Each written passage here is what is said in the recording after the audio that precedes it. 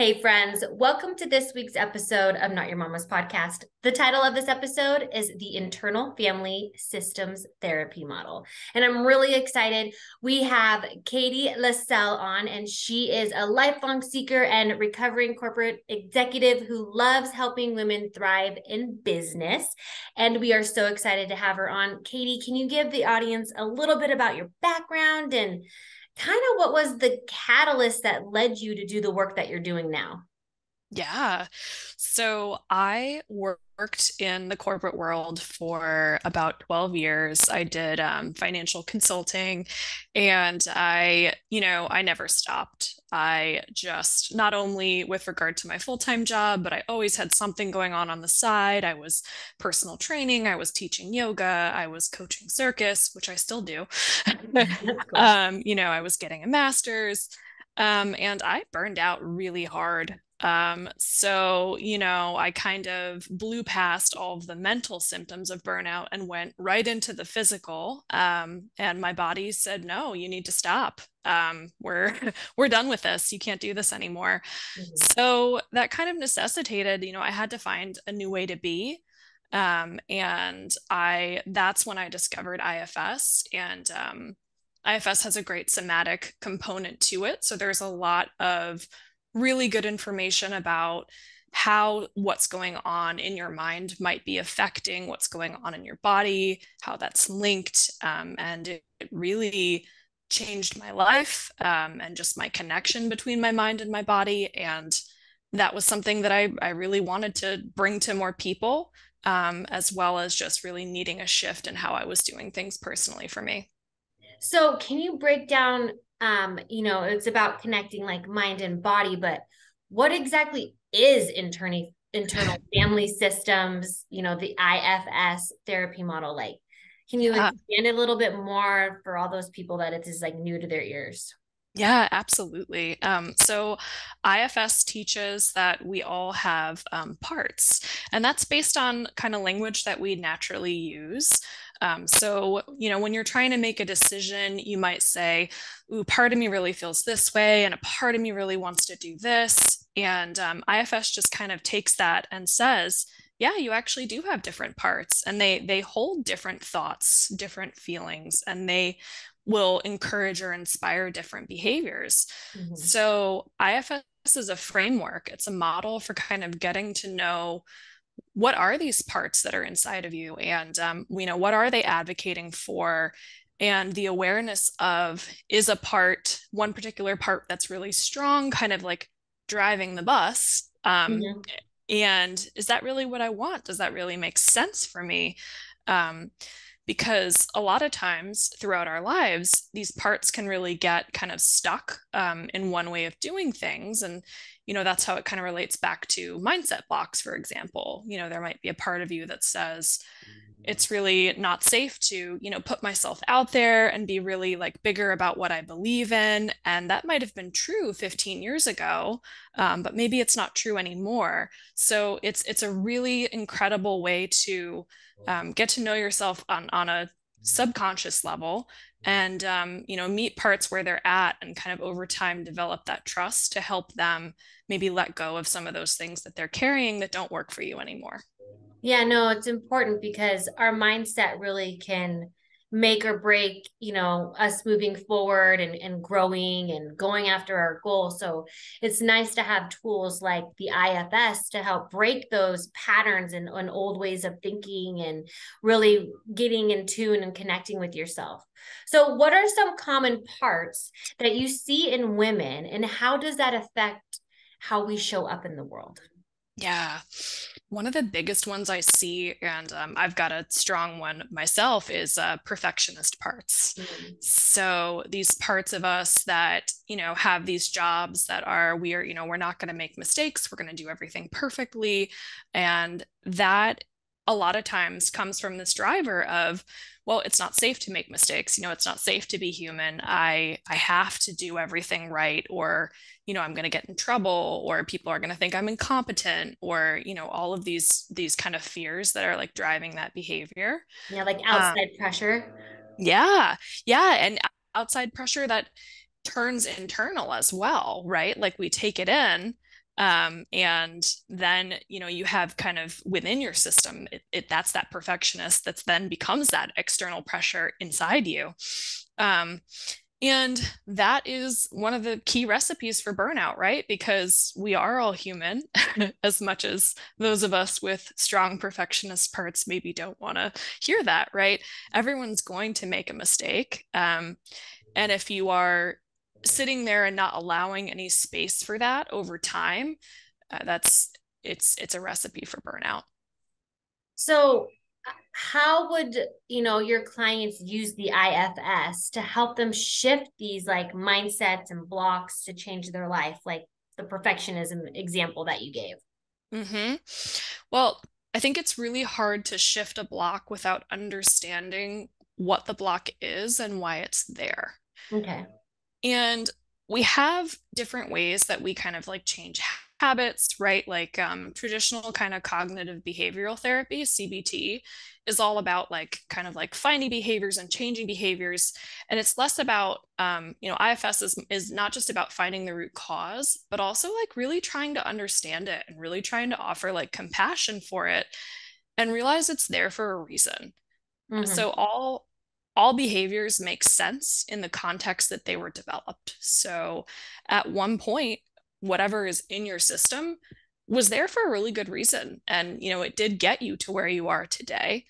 So understanding why and kind of offering that compassion to that part is offering compassion to yourself and offering that understanding to yourself. And true long-term shifts really come through that. Any person or part that feels like they're kind of being forced to change, that's not really, in my opinion, for most people, that doesn't work for long-term change. So it's really hearing from, okay, this perfectionist part is deeply, deeply afraid of mistakes. Okay, well, why? And, not why with judgment, but why with curiosity? Like, what do they think's going to happen if they stop doing this job of making you perfect?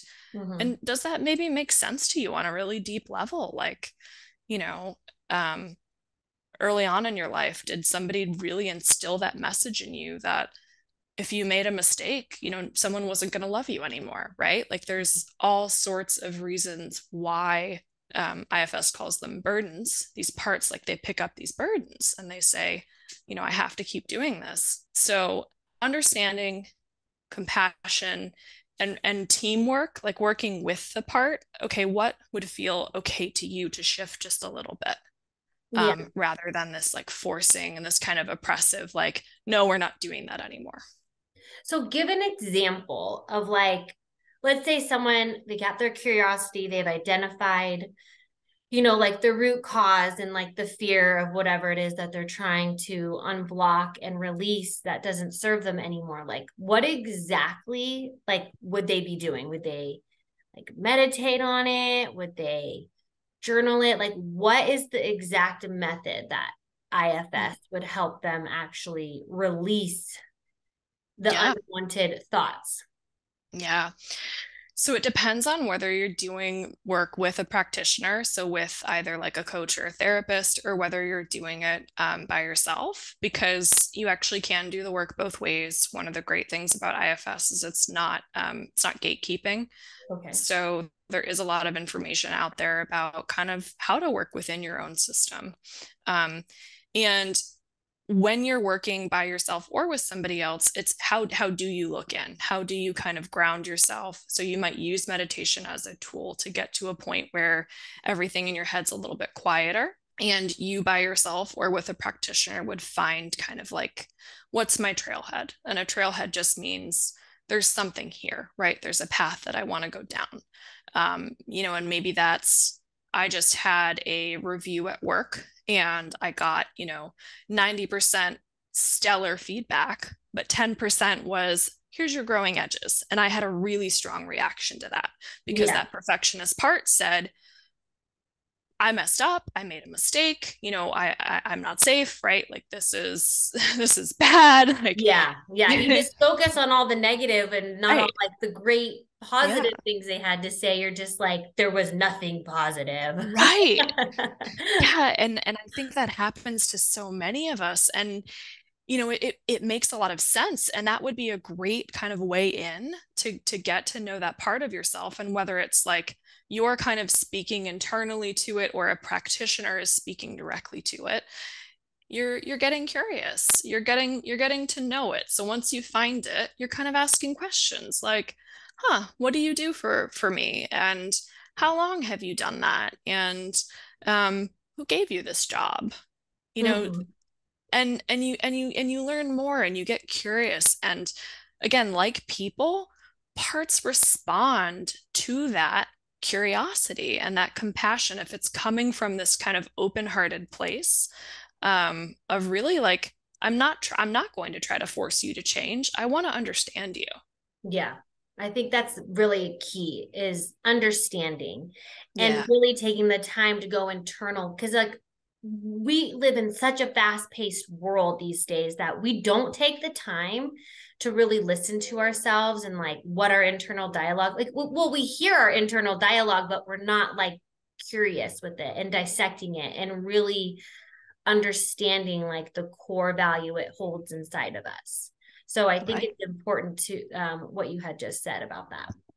Yeah, no, you're so right. And it's always going to depend on your system and kind of like level, like trauma makes a big difference on how willing a protector might be to kind of shift, right? And how long the protectors had that job, right? If it picked it up when you were 2 years old, that might be more entrenched than something that kind of happened in college, or it might not be, right? So this isn't necessarily going to be a quick thing. Sometimes it is. But generally, like the more that you start to deepen that relationship within, and that's the internal family systems, right? Mm-hmm. The more that you're kind of developing that relationship with your parts, um, the more trust that you're building within yourself, right? And Mm-hmm. one of the things that I love about the model is everyone always says, oh, self-compassion is so important, self-trust is so important. It's like, great. Okay, but how do you develop those, Yeah, right? how do I What, get that? yeah, how do I get What's the there? secret sauce to Right? it? Yeah, and the model to me, like it really offers that. It's that process of, finding a part and kind of staying with it and getting to know it, and befriending it, like creating that connection. And over time, then it'll kind of let you know, like, what would I need in order to feel safe not doing things this way anymore? And, what am I afraid is going to happen if I stop doing it? Like, how do we alleviate that concern in a different way, other than me continuing to do the same thing over and over and over? That, quite frankly, most protectors are very tired. Yeah, yeah, exactly. Um, They don't want to do it anymore. exactly. So if listeners only remember one thing from today, what do you hope that is?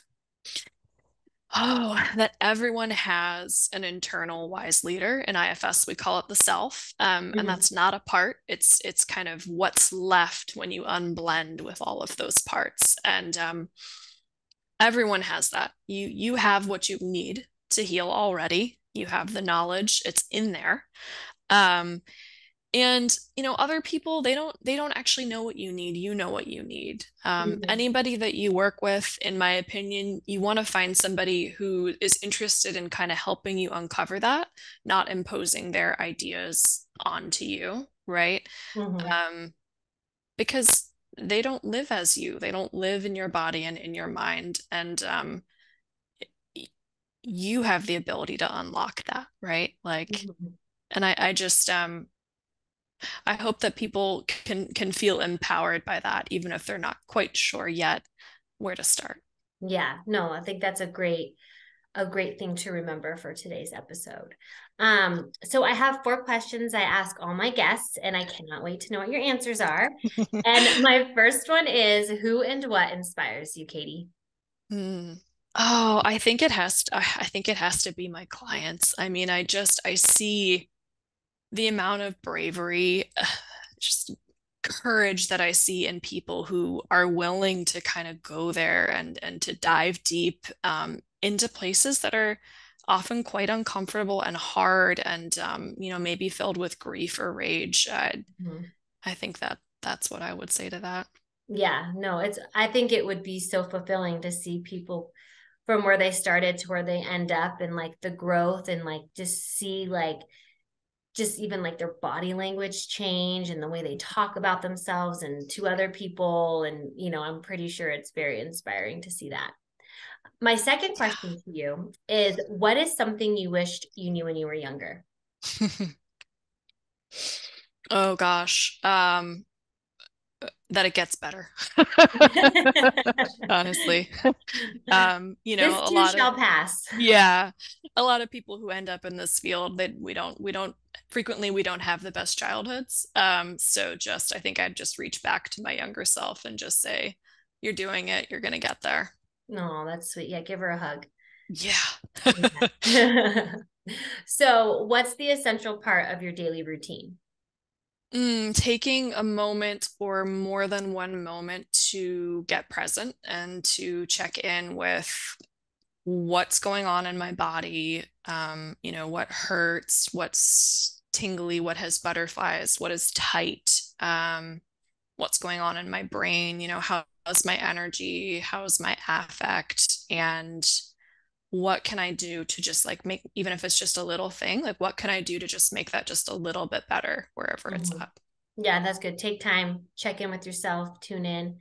That's Yeah. always good. It makes the biggest difference in the world, instead of just like rushing to the next thing and neglecting yourself. So I Yeah. like that. And my last question is, the best advice you've ever received.